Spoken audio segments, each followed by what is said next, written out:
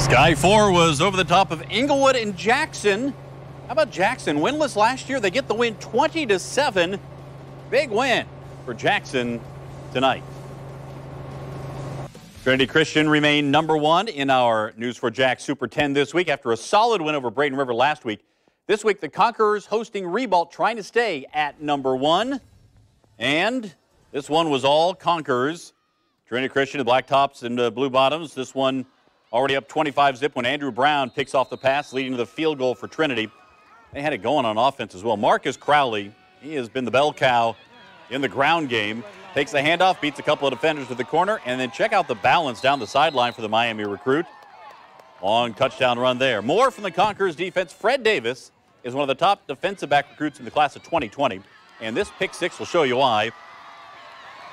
He is gone down the sideline. Trinity goes on to the big win. 47-0, the final for the #1 team in the News 4 Jax Super 10. Remember, you can see all the highlights on the Football Friday app. It's available for both Apple and Android. Just search WJXT Football Friday to download the free app and keep up to date with all the high school football action.